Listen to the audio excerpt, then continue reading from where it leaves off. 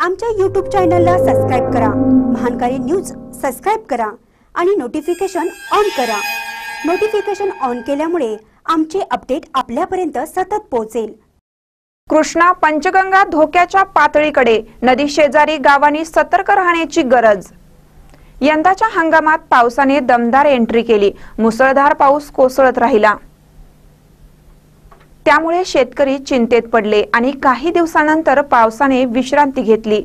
पाणी पात्रात आलं, रस्ते मोकळे, सर्व बंधारे खुले झाले। मात्र काही दिवसातच पुन्हा पाऊस कोसळू लागला आणि सध्या शहरी भागात पाऊस नसला, धरण राधानगरीच्या पट्ट्यात पाऊस चालू असल्यामुळे पुन्हा कृष्णा पंचगंगा पात्राबाहेर आली आहे। तरी नदी शेजारील गावकऱ्यांनी सतर्क राहण्याची गरज आहे आणि बंधारा ओढ्यावरील मार्ग खुला आहे का पाहूनच प्रवास करावा। तरुणांनी अतिउत्साही न होता सतर्क राहण्याची गरज आहे।